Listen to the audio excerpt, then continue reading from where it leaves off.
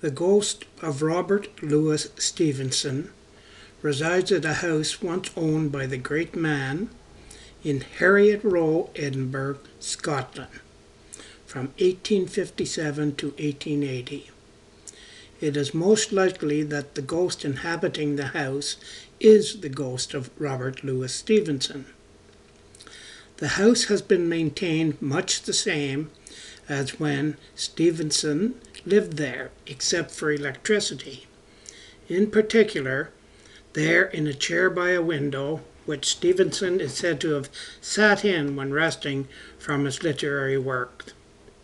The house is still in use and occupied to this very day, and has been occupied most of the time since Stevenson lived there. It has always been occupied since his death by the ghost of Stevenson.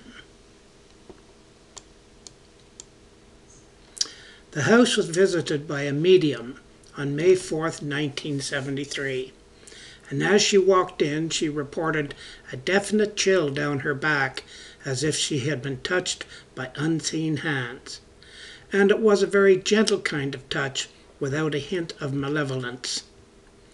Although Stevenson ended his days in Vailima, Samoa in the South Seas, where an apparition of he was seen, and this apparition was also reported to have been seen in the master bedroom of the house in Scotland.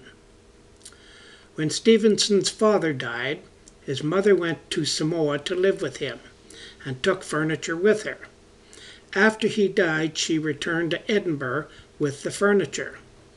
It is a thought by some involved in the paranormal that a spirit may attach itself to inanimate objects such as furniture. Robert Louis Stevenson's wife also took furniture and returned to St. Helena, California, where she lived out her days. The present-day owner, Mrs. McPhee, enjoyed the thought that Stevenson was still present at the house, and much for that reason she had turned part of the house into a private museum, so that people could pay homage to the place where Stevenson lived and did much of his work. The medium stated she sensed that there is a person connected with the house wearing a rather dark coat and a light-coloured or white shirtwaist type of thing with small tie. She also stated the spirit has rather dark eyes and his hair is brushed down. He has bushy eyebrows and seemed rather pale and agitated, and at the moment of viewing was tearing up a letter. It would seem that the spirit of Robert Louis Stevenson indeed still inhabits the house where he grows up. Thank you so very much.